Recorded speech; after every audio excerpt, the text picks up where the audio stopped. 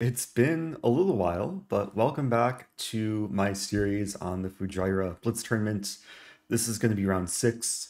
Let's get into it. For this game, I was playing a player by the name of Dilshad Mohammed from India, and we had a friendly chat before the game. He was telling me that he visited the World Championship match in New York in 2016 and actually played in the Marshall Chess Club.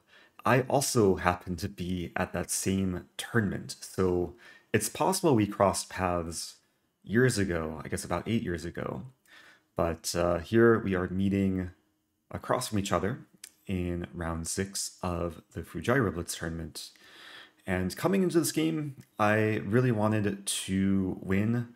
I did lose a tough one in the previous round against Grandmaster Arinsabia. So again, if you want to watch my previous rounds, you can click the playlist below. So there's a little bit of waiting before the game, but eventually the round does start. We shake hands, and I opt for my favorite London opening, and we both blitz out our opening preparation. He goes for a very common line with e6 and bishop d6. I'm still in my prep, go for this trendy knight e5 line. And we both keep blitzing until I play this move pawn h4. And this is a moment that he leans forward and starts to think, maybe taking things a bit more seriously now. Plays a very natural bishop to b7, and I play bishop to d3. So I'm going for a line which I play a lot in online blitz. This is a bit more modern way of playing the London, where white doesn't castle kingside, but rather tries to prepare the kingside attack with this early h-pawn push. And when he took on d4, I took a small pause because both recaptures are possible, debating whether to take with c or e-pawn. But I take with the c-pawn to keep my bishop on f4 defended. And then he pretty quickly plays knight to e4. And this is already a pretty complex position because there's a lot going on in the center. Basically a blob of pieces between our knights on e5 and e4, tension between the bishops, and there's a lot of moves for me to consider here. I was debating whether I should take the knight on e4, but I was also considering possibilities of bringing my queen in to try and attack on the king side. Queen f3, queen g4, or even queen h5 are all possible. So yeah, this is my first extended think of the game. And I was really just trying to determine what gives me the best attacking potential going into the middle game. And I knew that I probably don't want to castle kingside, especially given that I've committed to h4. So after a bit of thinking, I decided to play pawn h5. This is one of the points of having played h4. I just want to keep pushing my h-pawn and ideally create some weakness in black's position. H6 is now in the air, and yeah, I'm really just gaining space on the king side. So now he starts taking his time, and black does have options here. Now, one of the benefits for him, having just played knight to e4, is he has the possibility of playing f6 to try and kick away my knight from e5 and induce some trades. And he does end up playing pawn f6. Now, one of the reasons I had played h5 on the last move is to set up my next move, knight to g6. And this is a really fancy idea because I'm sacrificing the knight, but if black dares to capture the knight, then I'm going to have a lot of counterplay on the h-file. So he opts for rook to e8, simply saving his rook and leaving my knight attacked by his pawn on h7. And now it's a weird position because it seems like I should really have something on the king side. My knight is on g6, my pawn is on h5, but I found it difficult to actually find any attacking ideas, and I end up trading bishops on d6, and my knight is still just chilling in black's territory. And I was debating here whether I need to move my knight back. I could play the move knight f4 now that my bishop is not occupying that square.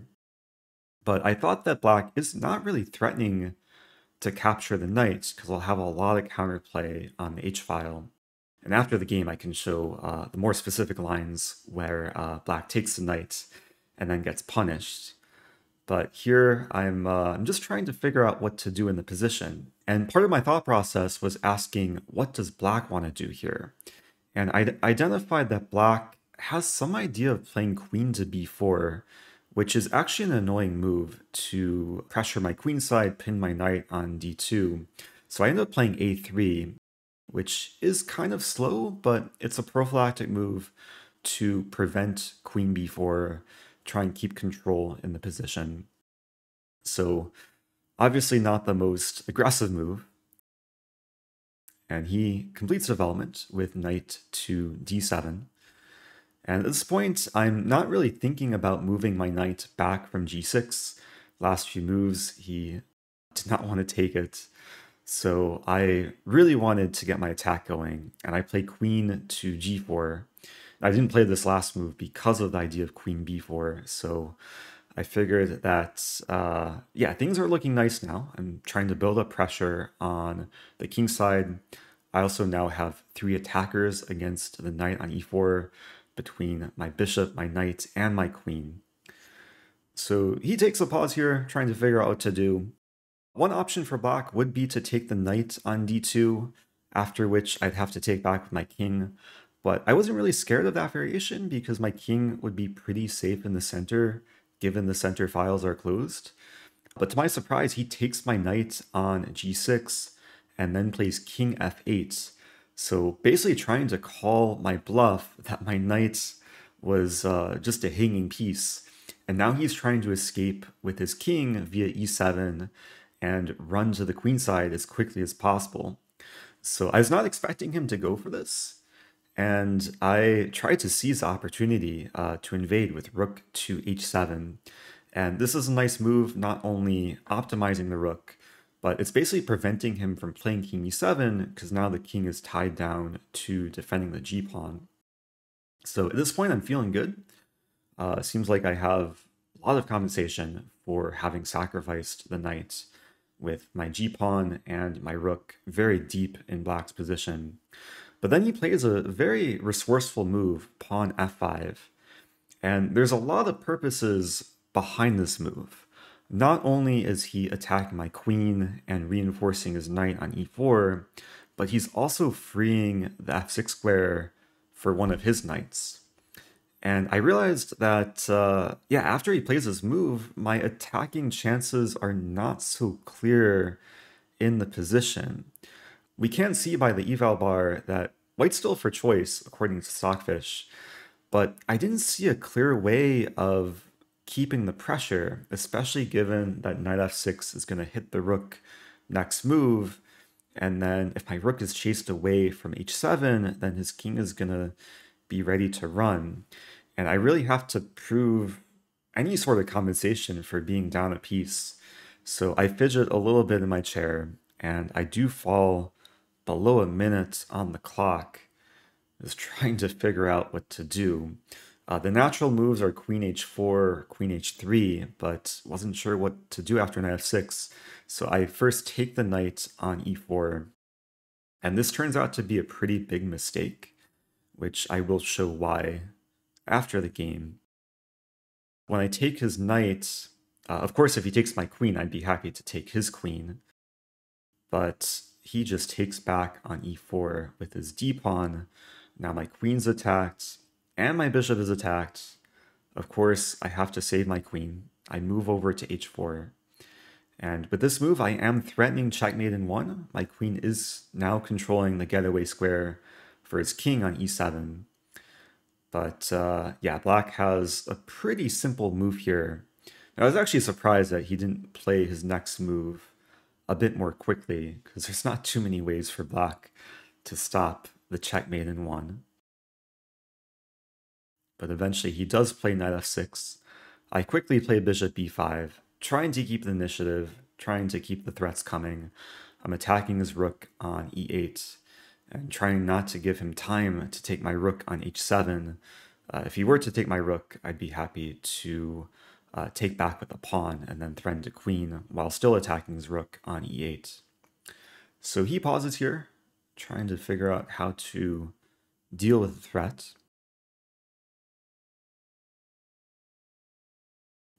And he plays bishop c6, which is a very simple, solid move, just offering the trade of bishops, leaving my rook attacked on h7. And now I'm falling dangerously low on time, around the 30-second mark, down about a minute on the clock. And my time just ticks lower as I realize that I have very little compensation for the sacrifice piece. Now we do have a 3-second increment, so I was not concerned about flagging here, but I fall below 10 seconds. I deliver the check on h8, maybe hoping he would play knight to g8 so I can come in with a queen, but he wisely plays king to e7. We trade rooks on e8, and I drop back my bishop to e2, and my whole attack has pretty much failed. I had to retreat the bishop. His king is very safe on e7, but the game is still alive, and I still had some optimism here, especially because I've kept my pawn on g6 alive, and he's also getting low on time. Now he plays rook c8.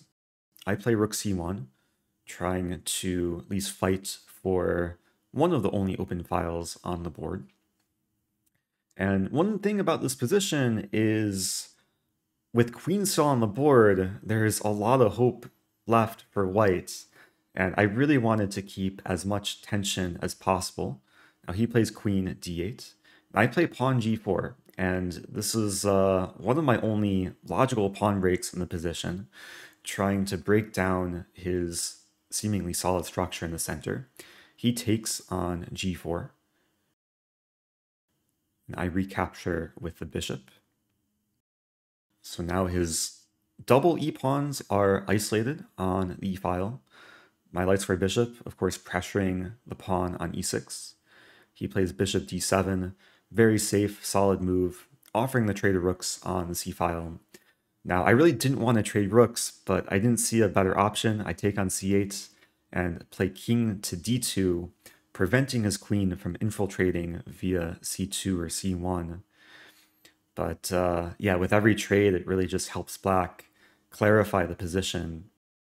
And now he's getting low on time, falling below 10 seconds, and now it's turning into a bullet OTB game. He plays queen e8, attacking my pawn on g6. I play queen g5, defending. He plays king f8, unpinning his knight, attacking my bishop. I drop back to e2 with the bishop. He returns to e7 with his king. And now I'm trying to keep the pressure, fall below 5 seconds here. I play pawn f3. We trade pawns, and then he plays queen h8, trying to invade via the h-file. I play e4, threatening to play pawn e5, but then he plays a very strong move, queen h6, pinning my queen, forcing the queen trade. I barely get to play queen e3, and after we trade queens, he plays bishop to e8, attacking my very weak pawn on g6, and I end up flagging in what was a heartbreaking loss. He just defended well, and the final position was losing. What to do? Kudos to my opponent for playing a very good game. So let's hop into the analysis. And starting with the opening, I think everything went smoothly. I got to play some nice London preparation. And for anyone that plays the London and finds themselves in this position, very often, like bishop g3 is the main line to keep the tension between the bishops. But knight e5 is a line I discovered within the last couple of years. And I think it's a more aggressive approach for white to not lose a tempo moving the bishop, but rather to improve the knight, open the queen. And as we saw in this game, it can lead to some early attacks. So going forward, basically all of this was opening preparation through h4 and bishop d3. And after pawn takes pawn, yeah, both recaptures were possible. E takes is sometimes a little bit more natural in the London to make the e-file half open and allow queen e2 to support the knight. But I took with the c-pawn just to make sure my bishop is defended, my knight's not actually pinned to the bishop. And going forward from here, yeah, this is all, I think, the proper way to play for white, including knight g6. This is a top engine move.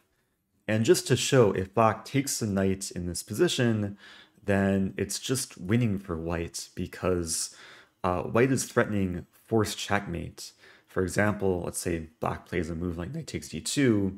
This is checkmate in 3 after rook h8, king takes h8, queen h5, king g8, queen h7. A very typical mating pattern. And even in this position, like what else for black to do? If the king tries to run, white can still go for rook h8 and take, and queen h5. And this is also a nice mating sequence. Queen takes g7, checkmate in the end. So my knight was poisonous, at least for the move after I played knight g6. And my opponent responded correctly with rook e8. And after takes, yeah, I did take time here to play pawn a3.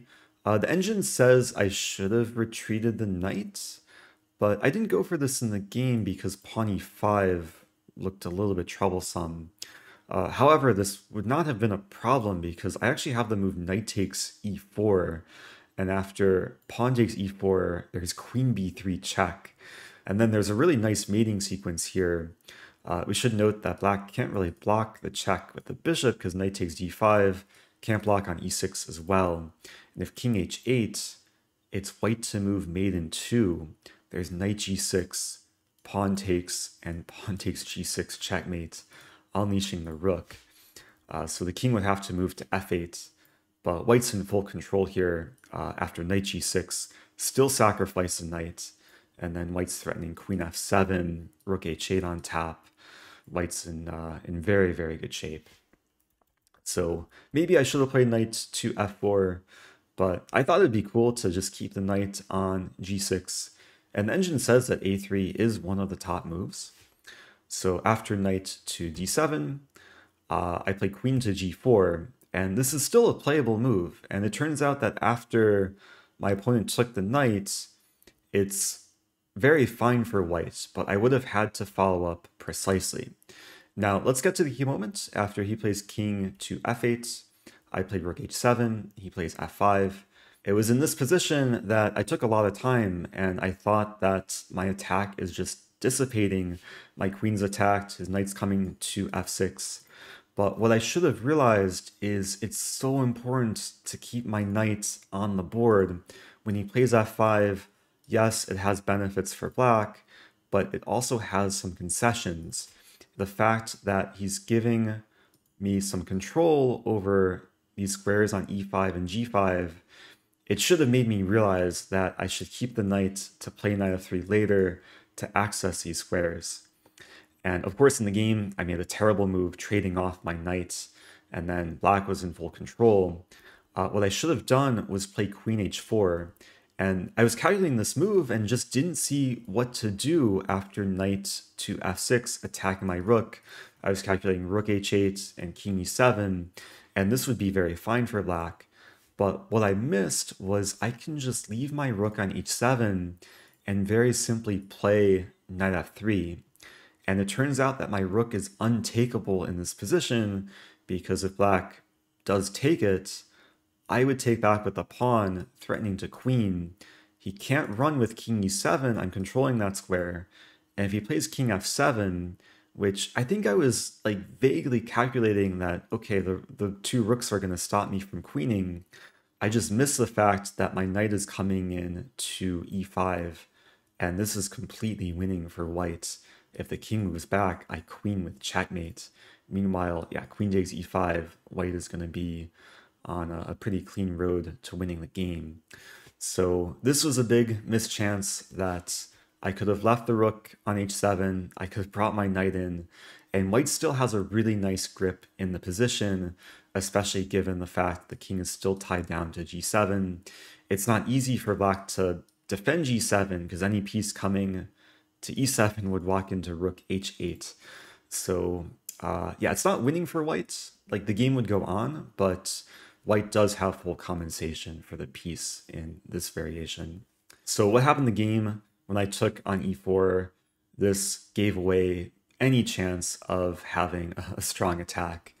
And I do want to give kudos to my opponent for playing very cleanly from here.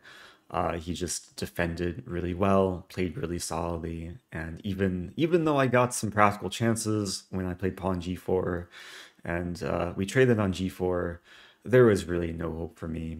And even, yeah, towards the end, he came up with this nice move, queen h6, and all hope was pretty much lost for white. If I didn't flag in this position, I was going to lose a pawn, the knight's preventing bishop h5, and this would have been a pretty routine winning endgame for black. So definitely some lessons to take away from this game. Hope you guys enjoyed the content. Do stay tuned for round 7. As always, if you like the content, do subscribe. It does help the channel, and I'll see you guys soon.